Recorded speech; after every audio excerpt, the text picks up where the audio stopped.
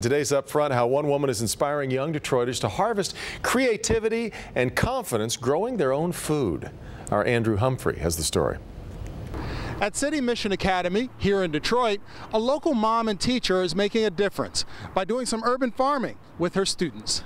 Amy McIntyre says growing fresh food is a fantastic experience for her students. This is an opportunity for kids to experience eating food right off the vine.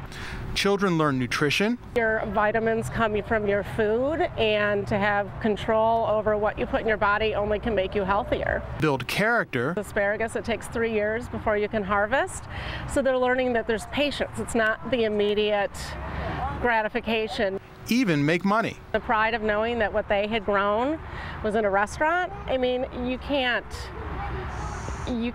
top that. Amy's students love her as an urban farming teacher. She knows everything she's talking about.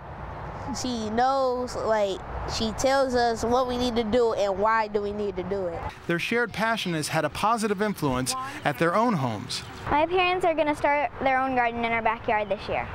And they encourage other students to pick up some tools and start growing their own food. You can get up and do work and it's fun. As a busy mom, urban farming helps Amy relax. I truly find gardening, it's my escape. It's kind of my chance to regroup.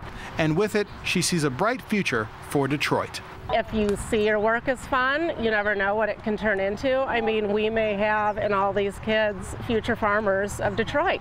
So in the heart of Motown, a local mother and some young, inspired Detroiters are harvesting positive results in more ways than one. In Detroit, I'm station scientist Andrew Humphrey, Local 4. Exactly right.